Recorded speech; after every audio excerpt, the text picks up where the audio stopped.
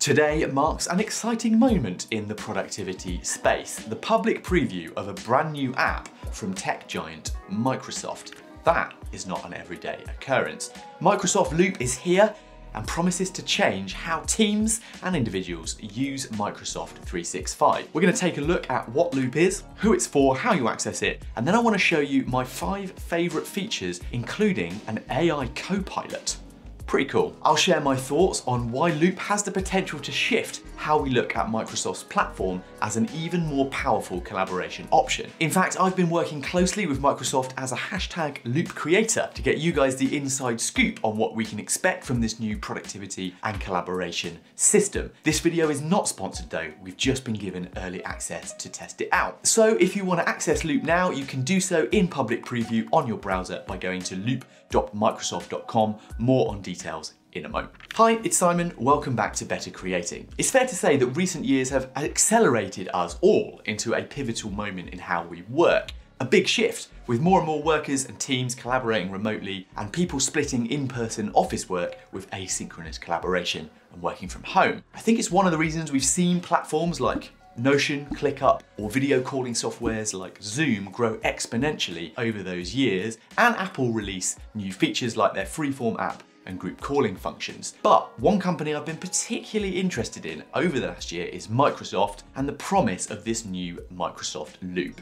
app. So, what is Loop and how do you access it? Loop is essentially a new app that combines a flexible and customizable canvas where users can create, collaborate, and share Workspaces pages together, and then portable components that can be shared and embedded into other apps and locations like email, Microsoft Teams, Word, Whiteboard. This means content can be synced across the locations back into your Workspaces, allowing teams a new way to collaborate and plan together that can be accessed via a very well designed mobile app that has definitely been designed from the user experience first. And I think it gives a really intuitive and well thought through setup to interact with. I'll show you more of that in a bit. So you can access it today by going to loop.microsoft.com. And whilst I believe you do need a business or enterprise account to use the Loop mobile app, the good news is that if you only have a personal Microsoft account, you can still sign in to the Loop desktop app at that loop.microsoft address and give the whole thing a try. And what's really cool is that Workspaces or components in Loop that are shared across personal accounts will still sync so you can have a go at that team experience. Perhaps the best way, in my opinion, to describe Loop is that it's Microsoft's answer to Notion,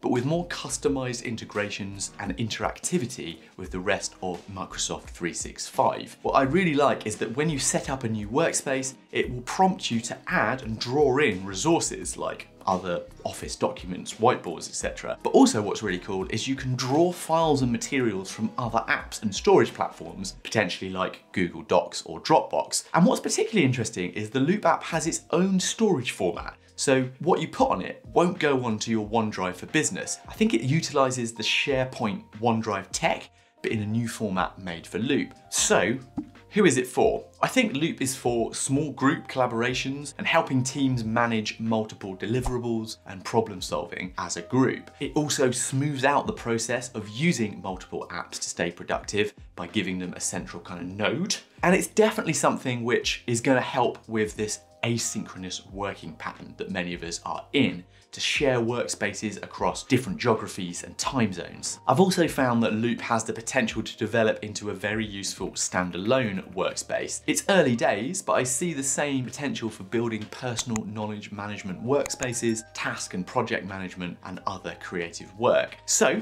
let's dive into some examples so you can see more about how Loop works and some of my favorite features. Number 1, build custom workspaces and pages to manage your projects and content. Very similar functions to something you'll find in Notion if you follow the channel. You can draw resources and content from multiple sources on the setup of a workspace to add those things in. And then the block-based system and template system allows you to create bespoke, changeable, and buildable canvases. Number 2, turn sections of your workspace into shareable Loop components. This is so cool. Share with team members across other apps and stay in sync, even if you're not there in real life. This means you can bring any part of your workspace by selecting it, turning it into a component, and sharing it wherever else you want to.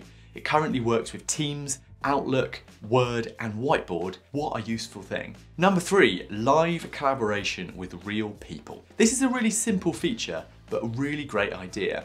I can see exactly where the cursor is of my collaborator in the workspace on the pages. So there's this sense of working together. You can literally be creating or editing something together and see where that person is looking and where they're adding something. This is a really powerful function and genuinely makes the workspace one which I think people will use more easily as a collaborative space. Here's an example of what I mean. Perhaps you are in a Teams chat and create a loop task list component together, discussing the next steps of a project. You can then copy this component into the relevant Loop workspace so that all your information comes together. We might brainstorm ideas for the project in the workspace. I can @mention additional team members to bring them to the page to collaborate. Number 4, this is really cool, Loop's AI Copilot. So using the / option to add different items into your workspace, you can also see that there is a Copilot AI functionality. With the Copilot, I can do things like brainstorms, blueprints,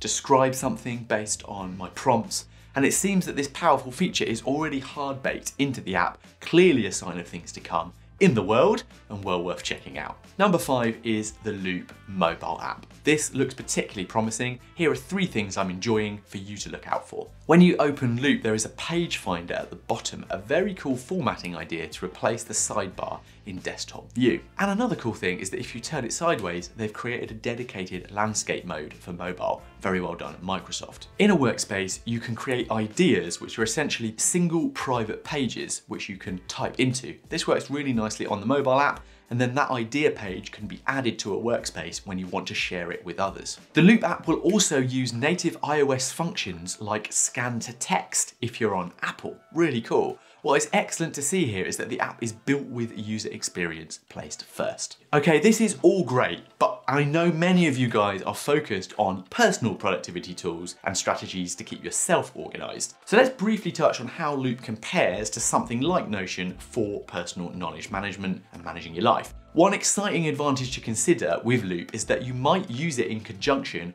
with the Microsoft 365 suite. So you can use other app formats to manage documents and knowledge and notes and then gather them into a Loop workspace as a hub. It's different to relational databases, but potentially really exciting. Now, currently the app works very well for separate projects and managing tasks and resources, project management team members for them, but it doesn't currently offer the same custom connectivity and workspace design options something like Notion offers us to create multiple connections between knowledge, notes, task lists across various areas of your life. This is the power of the relational database system in Notion and that customization options that they create. It's the fundamental of why I've been able to build such a comprehensive Life OS Notion template. Do check that out if you don't know about it. But you know what? I have a feeling the Loop app could offer some of these features as the app is developed. I don't know that for sure, but this is early days, and the good news is we can help shape where Microsoft take Loop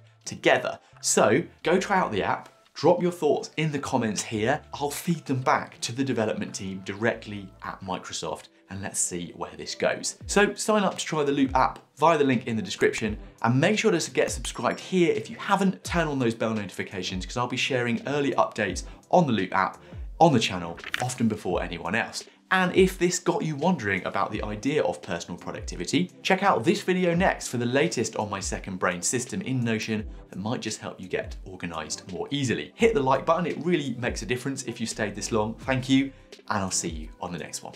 Bye.